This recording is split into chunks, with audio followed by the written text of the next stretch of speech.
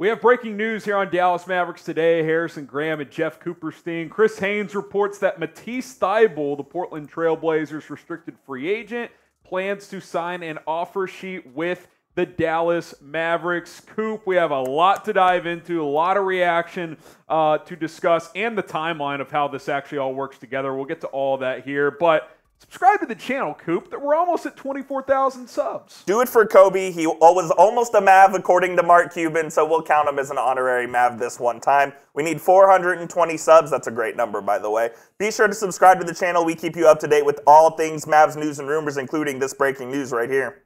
Yeah, when the Mavs make a move, we make a move. And listen, signings, rumors, trades, we got it all covered. Let's get to 24,000 subs ASAP. Can we get there by the end of the week? That would be dope. All right, Coop, let's talk about the news here. Thybulle to Dallas, could it be happening? The report from Haynes is that they are going to sign him to an offer sheet. Now, let's just first talk about the timetable of this. He cannot actually physically sign this offer sheet until 12 Eastern tomorrow, Thursday, July 6th, because that's when the moratorium period ends. So none of the restricted guys, that's why there hadn't been movement there, can sign offer sheets until then. I think you'll start seeing leaks like this one today of potential offer sheets. So once he does sign that, hopefully it's right at noon Eastern tomorrow, that would give the Portland Trailblazers up to 24 hours to match a offer sheet there.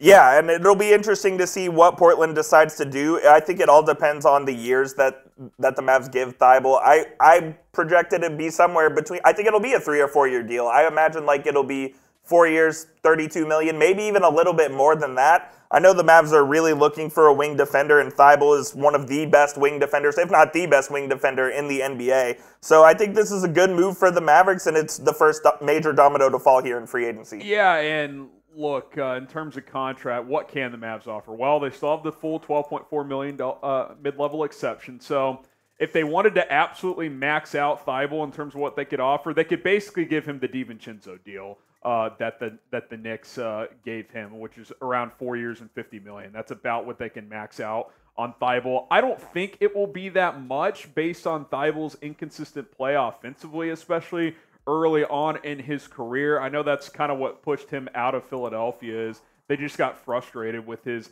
inability to improve as a three-point shooter. But Coop, the irony is, as soon as he left Philadelphia and goes to Portland, granted small sample size, he had a heavier role, more than doubled his minutes. He was shooting 4 3-pointers per game and was shooting almost 39% from three.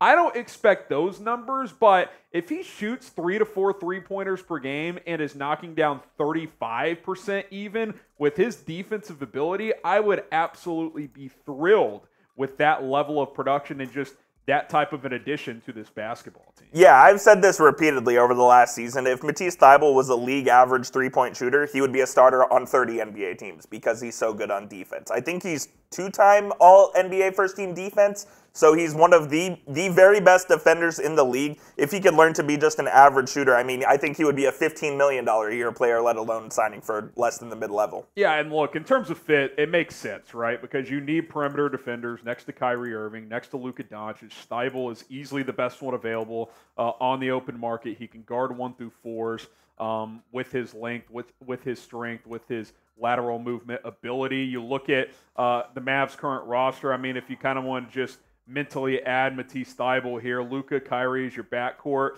Maybe some combination of Josh Green and Thybulle as your 3 and 4, obviously kind of positionless there. Then Holmes at the 5. I still think the door could be open for a potential trade for a center. You would still have Tim Hardaway's contract. Obviously, if Tim's here, he's an option to start. Reggie Bullock's another option to start on the wing as well. I think between Green, Bullock, and Thybulle, in the scenario that Tim does get traded, 2 of those 3 would start, and the other one would come off the bench with Jaden Hardy, and that would kind of be your bench backcourt.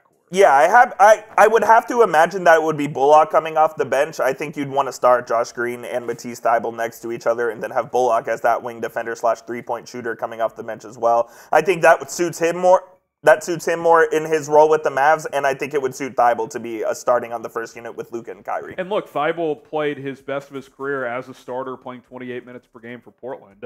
Late last season, he kind of took advantage of the Blazers having some injuries and playing well. That does make you wonder, though, with him playing well in Portland, Coop, and they are hitting the reset button. Like, are they willing to match a contract offer? And that's where things get interesting. We'll explore more of that in a second, but I want to ask you guys first. How much would you give Matisse Thybulle per year? Coop says 4 for $32 million.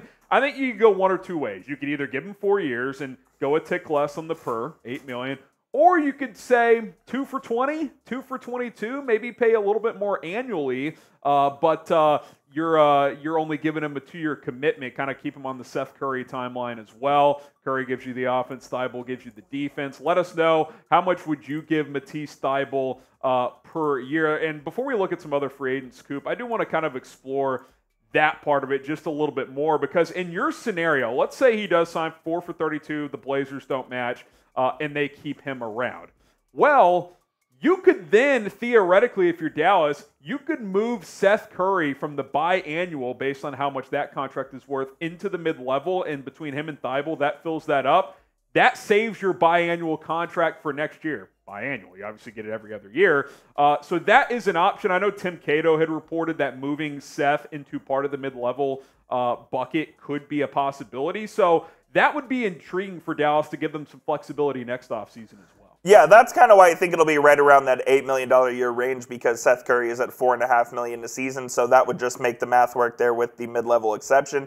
And if you save that biannual, that's obviously huge, because it gives you another asset in next year's free agency as well to add to the team. So I think that kind of money makes sense. Now, it wouldn't surprise me at all if the Mavericks went above that $8 million a year threshold, but I think that's kind of where we're looking at here. And look, let's be honest. You want to for sure get him, you got to pay him more, because Portland can match any offer that you get. They gave Jeremy Grant $32 million a year, so they might pay Thybulle $20 million a year for all we know. Yeah, who knows? You look at some of the notable free agents here. Like we said, that restricted free agent market could start to heat up. Grant Williams, P.J. Washington. Now, Mark Stein just had a report that Washington is seeking $18 million per year. Which is crazy, because it sounds like, I believe he also said the max that he could get from another team was 4 years, somewhere in the range of $54 million. So he can't get that from any other team besides Charlotte. And what it sounds like is if he doesn't get the deal he wants from the Hornets, that he's just going to sign the qualifying offer and be an unrestricted free agent next offseason. Which would be interesting, because then they would have Miles Bridges and P.J. Washington.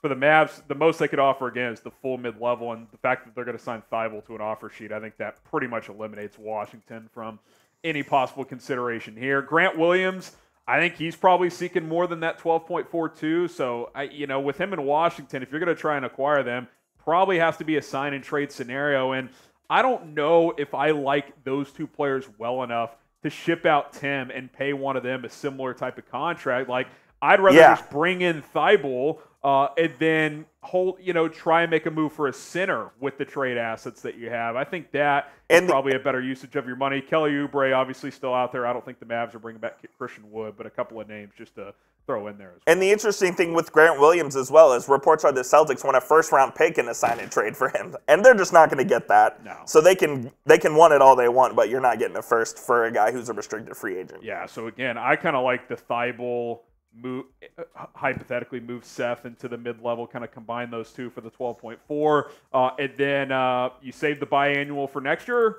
Who knows? Maybe there's someone else in free agency that they like that they could use it on. Yeah, they could use it on. Maybe there's a vet min guy that's drawing a lot of interest. You pay him a little bit more to get him under that bucket, to get him from going to another team. It just gives you more flexibility if it falls under that umbrella. So what should the Mavs' next move be? Obviously, I think the next move is getting this officially signed and waiting and seeing what Portland does. I don't think there would be much action in that 24-hour time period.